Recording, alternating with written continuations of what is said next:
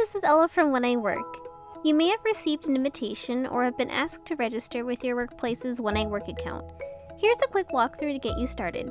If you received an invitation from your manager via email or text, click the link to accept and join your workplace.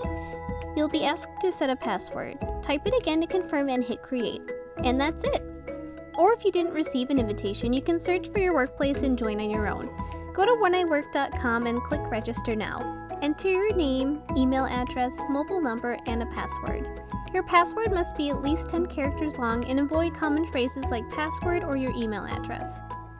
Read and agree to the terms of service and privacy policy and then hit sign up. Search for the name of your workplace by typing its business names, address, or account ID. Choose your workplace and then hit request to join workplace. Then it will be up to your manager to approve your account so you can start seeing your schedule. You'll receive an email as soon as you've been approved.